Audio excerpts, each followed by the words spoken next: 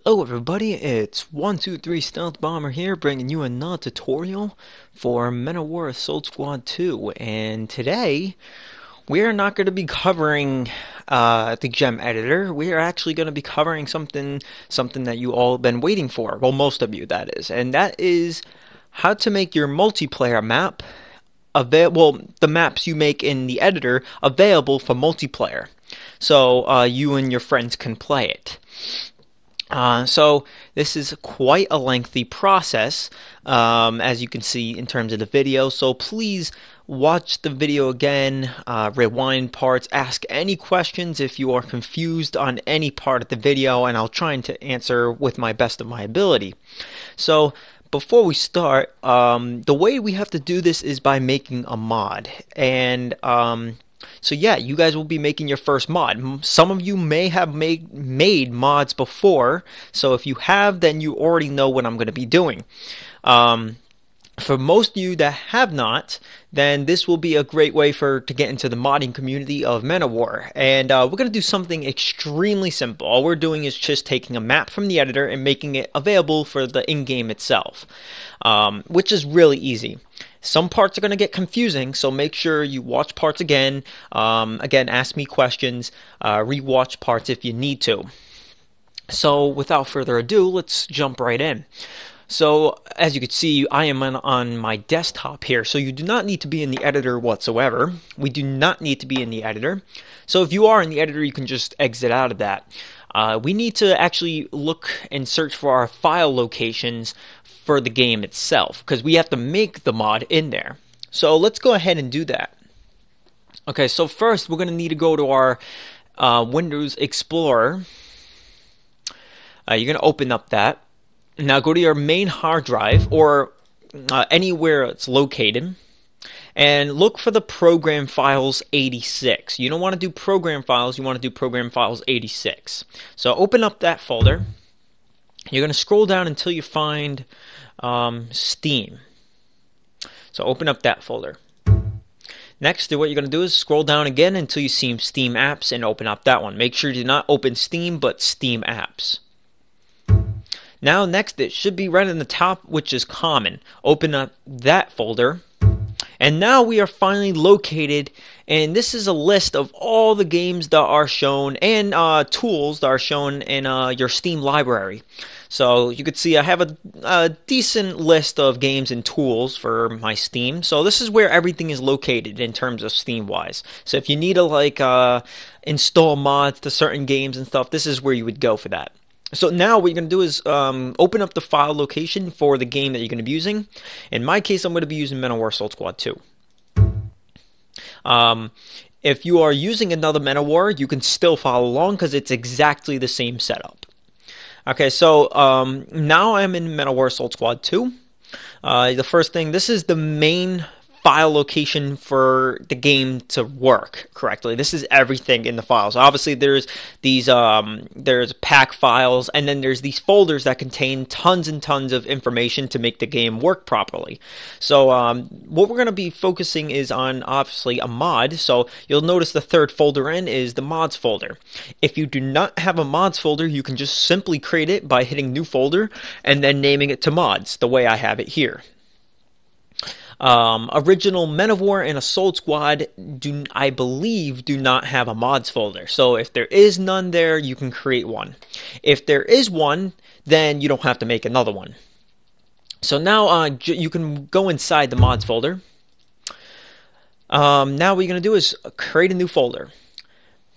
So now you can name it whatever you want. So let's call it Multiplayer Test. I'm going to call it that.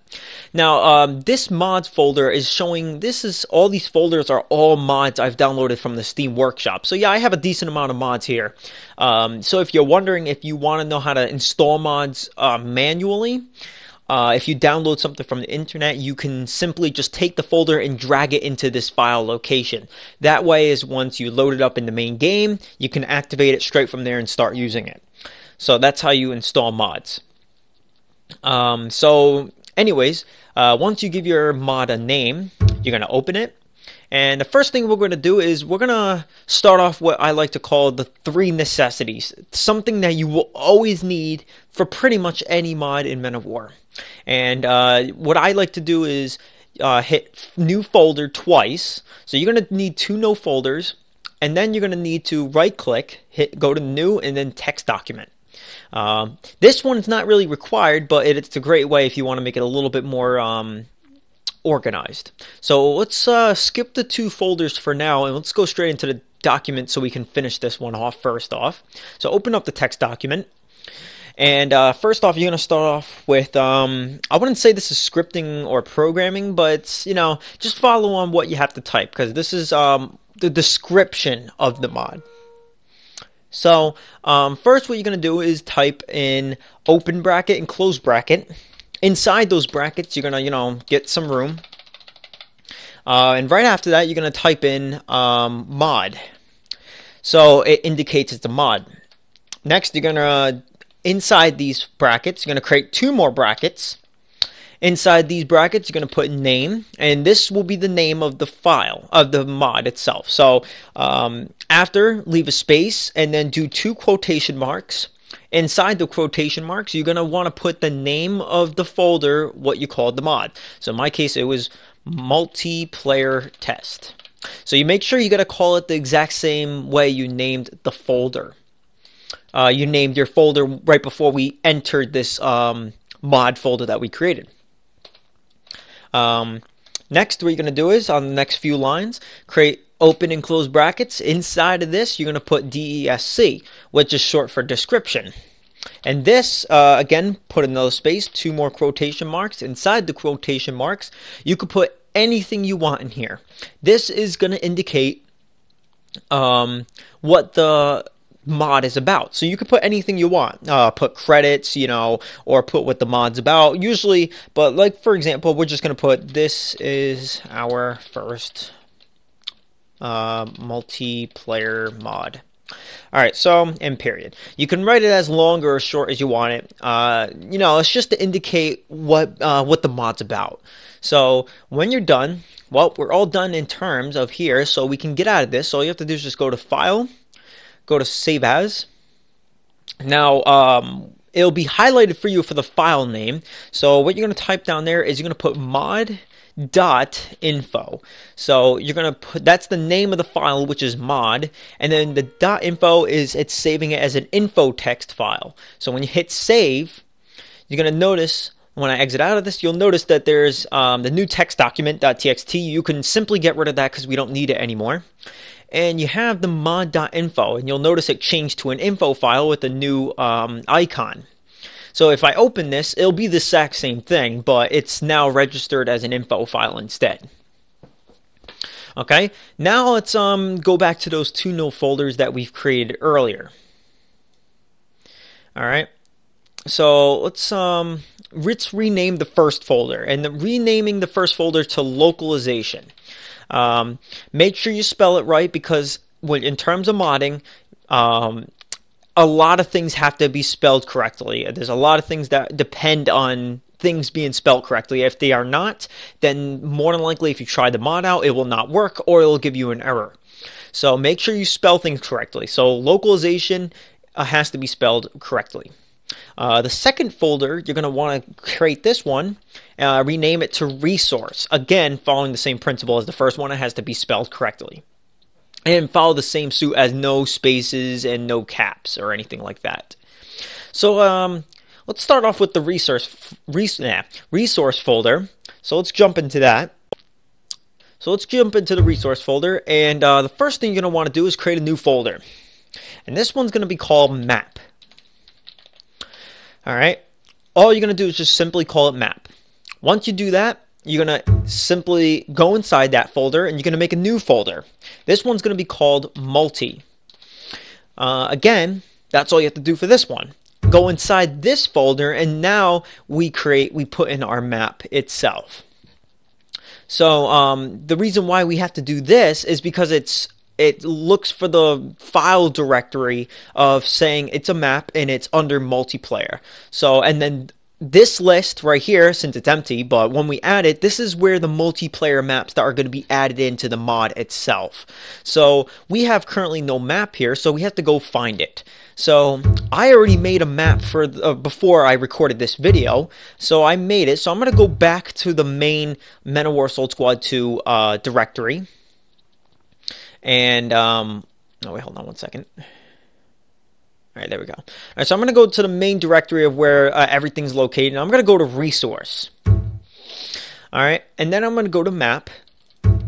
And then, as you can see, my map right here, multiplayer map, is located here. So all I'm going to simply do is just copy and then go back to my mod and place it into that multi folder. So I'll place it into here, and there we go. If I click on the multiplayer map, I have a very bare bones map. There's no textures or anything on it. It's just literally spawn points and like an environment, and then that's it. But I also named it as a combat.mi. If you do not know how to set up multiplayer maps, I suggest you do watch my video, a couple videos before this that shows you how to set up your multiplayer maps for combat and how to set up spawn points. So if you have not seen that, I suggest you go watch that. The link will be in the description if you need to.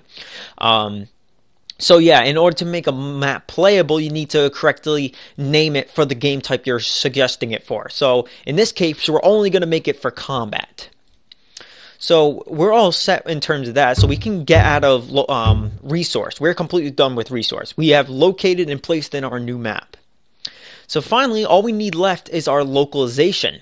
So again, we need to go back to the main file location for MOWOC Assault Squad 2, and yet we need to go to another file location inside the main folder. And this one's going to be called localization.pack. So what you're going to want to do is simply open up this file. And it's going to be opened up with WinRAR or any RAR opening file program that you have. And you're looking for a specific file. And we're looking for this one right here that I've highlighted, the mission.lng. So you want to highlight this one and copy it and paste it. So I'm going to copy and paste it to my desktop. So there it is at the bottom left. So all we got to do is just copy it and paste it. We're going to go back to the mods. Go back into the mod you created and go inside your localization folder. Now what you're going to do is you're going to simply drag that mission LNG file and move it into the localization folder. Now what we can do is we can open up the mission.lng. Now what this file is it indicates all the multiplayer maps inside this folder, inside this file right here. This is showing all the multiplayer maps that are available. And they are indicated by the game type that works for them, and it indicates by the size and how many players are available for each one. And you'll notice how some of them are also like this 4v4, 5v5, and then 1v1, 2v2. They're like a little bit mixed up, while these over here are like all in line. These are actually the DLC maps from the original MOWOC Assault Squad 1. They never bothered to put them in order. As you can see, that's how kind of lazy they were. But that doesn't matter. So you can simply just keep all these here, or you can get rid of them if you want, but in my case, I'm just going to keep them here. All we're simply going to do now is we're just going to just put in the new map name that we have it. So as you can see, if I highlight, this right here is the map location name of the map that we're going to put into ours. So the 2v2 Urban Garden, for example, that's the file location name for that folder that we made for our map. So, for example, I forgot the name of it specifically, so I have to go back to it. So I think it is... So it's multiplayer map. So literally what I'm going to type in in quotations right here is multiplayer _ map. So let's make it a new one. Yeah, so what we're going to do is we're going to skip a couple lines, and all we're going to do is we're going to simply copy and paste one of these lines so we don't have to type everything out again. So let's just replace what's inside. So inside the quotations, we're going to get rid of the 8v8 sands, and we're going to put in the map of our folder. So in my case, it was called multiplayer _ map. So now you can keep name the same, and where it says sands, this is the name that you want to pop up in the actual list when you're searching for a multiplayer match. So the maps that are looking, so let's just call this one test. You can keep all this the same. This is just indicating color and stuff of the for the list. And this right here is indicating how many players it can handle. So in my map, I only put in 2 spawn points, so it's a 1v1. So I'll put 1x1. All you have to do is save it, and there you go. Save it, and now we have all these maps plus the new one we just added in. So we can get out of this, and we can minimize that. So let's now let's load it up. So open up the game and launch up the game, and we'll see what happens.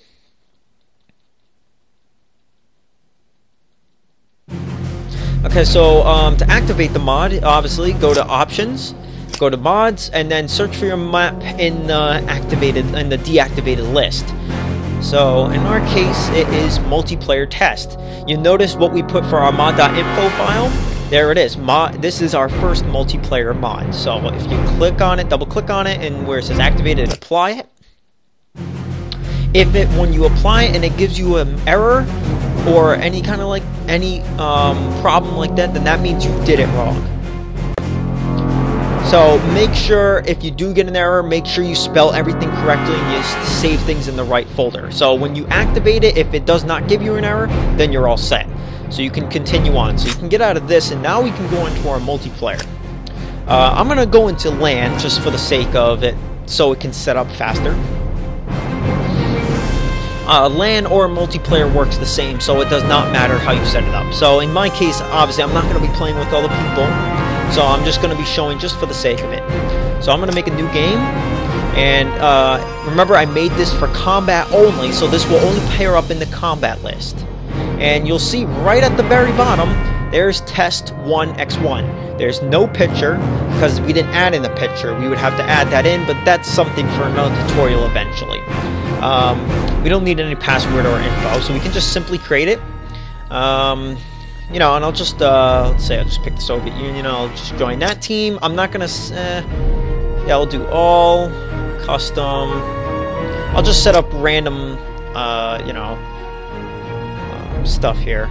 So you know, we can spawn a lot of stuff so I can show you. And so 120 minutes, and all right, there we go. So we're gonna hit play, and now we just wait until it loads up. So once it loads, if you are in your match and you see your map, then you know you did it right. If it loads up right at the end and it gives you an error, then you know you did something wrong.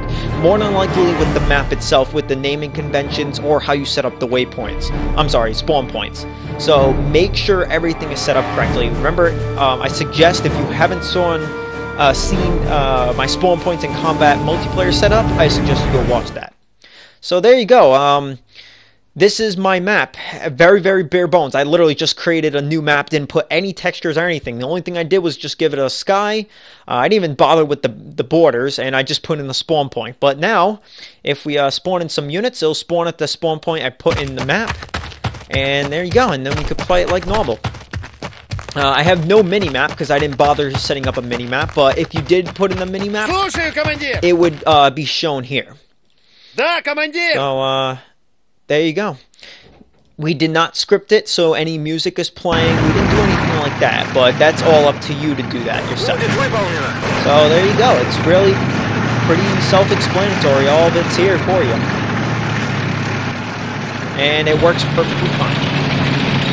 If I chose the other team, I would spawn on roughly around here where my mouse is, because that's where I put the other spawn point. So if I chose Team B, I would be over there. But since I chose Team A, I spawned over here. And that's really about it.